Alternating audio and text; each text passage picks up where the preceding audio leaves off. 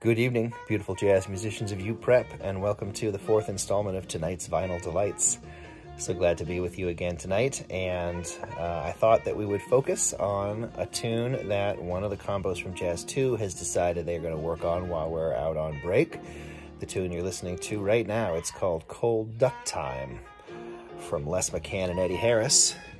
This is the album from which it comes. It's called Swiss Movement. It was recorded live at the Montreux Jazz Festival in 1969.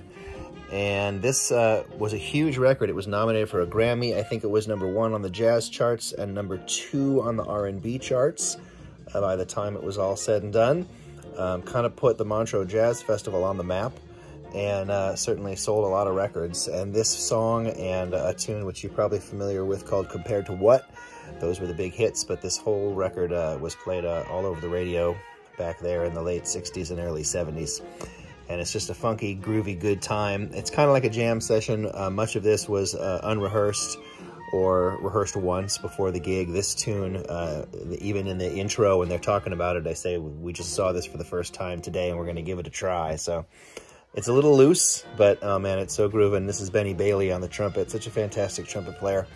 But this one, Les McCann, Eddie Harris, Swiss Movement, a great record to just put on and groove to. Also, a great record to transcribe, because the songs are not super harmonically complicated. The solos are super fun and great.